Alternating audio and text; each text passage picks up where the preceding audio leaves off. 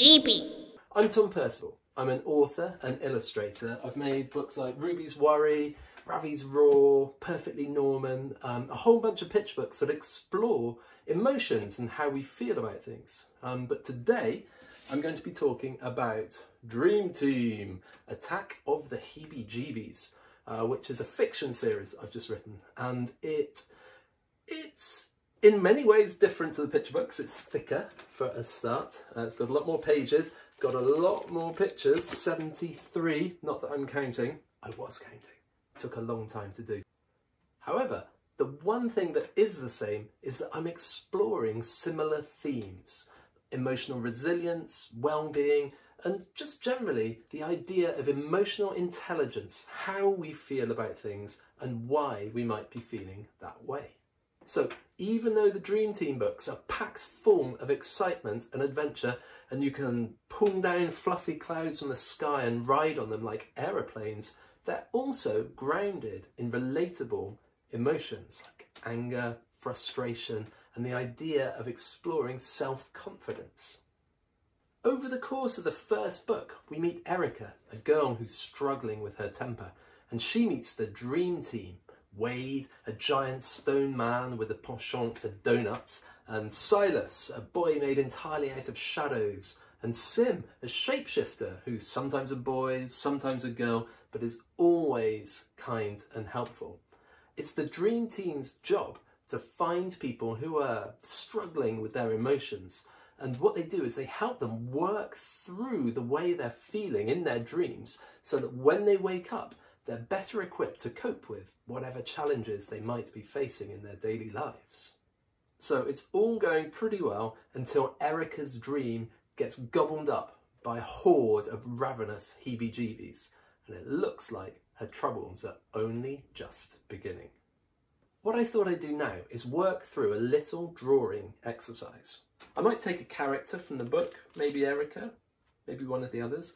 What we'll do is I'll show you how I would go about putting expression into a character's face, because obviously the books are all about emotion and how we feel, and when you're drawing characters it's really important that you get to show whether they look happy or sad or frustrated or worried or any one of these emotions, and that's what we're going to look at right now. So hopefully this will all work. So what we're going to do is, first of all, we're only going to draw really simple shapes. Hands up who can draw a circle. I can. I mean, it's a good job. I'm a paid illustrator. If I couldn't draw a circle, probably wouldn't have a job. So we'll start off, we'll draw a circle here. Okay, so if you can draw a circle, can you draw another circle, slightly smaller? I bet you can. What we're going to do is we're going to do two slightly smaller circles around about in the middle. Now we're going to draw a half circle, okay? So we're sticking with all the simple shapes. So we've got a half circle here, half circle there.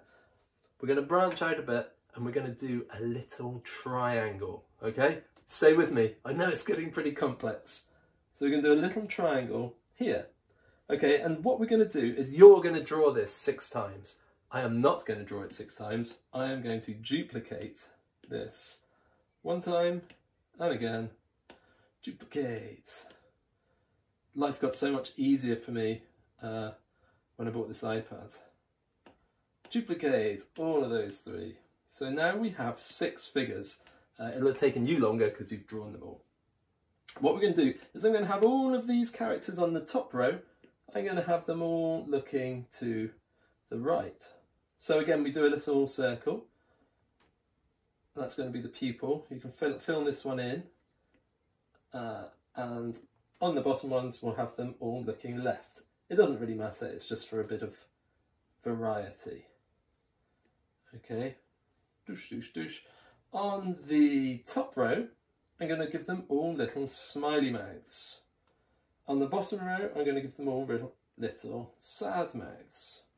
Okay, so by and large these all look more or less the same. The top row all look the same, and the bottom row look the same. Oh, let's give them some hair.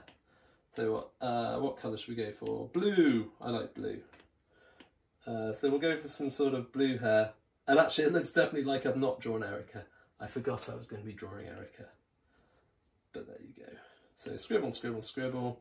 Blue hair here, nice electric blue. And then let's do a different hair for the ones on the bottom, purple. So we'll have purple hair here, purple hair like this, and purple hair like that. So we've got a bunch of characters. Oops. We got like this. Now, what we are going to do is we are going to put in the emotion. What we're going to do is I'm going to add something that's going to really demonstrate how the character is feeling. So the mouth does something, but there's something else we can add that really demonstrates emotion. Any ideas what that might be? Any ideas at all? Okay, that's right. It's an elbow. Look, see, this one's a sad elbow, and this one is a happy elbow. Right, not really. It's eyebrows. Of course, it's eyebrows. So look at the picture here and look at the first two characters, okay? So at the moment, they look identical. And if I draw the eyebrows going up like this, then my character looks calm and happy. But if I draw the eyebrows going down, your character looks mischievous and naughty, kind of like they're up to no good. A tiny little change, literally just the eyebrows, instead of going like that, they go like that. And your character looks completely different. It gives them a whole different personality. And similarly, if you have the eyebrows kind of like wobbly and sort of rising right up in the middle, then you have a character who's like, okay, I guess this is all right, but I'm a little bit nervous. So you have a sort of nervous look to it. And again, on the bottom row, if we have the eyebrows going kind of up a bit, then your character looks sad.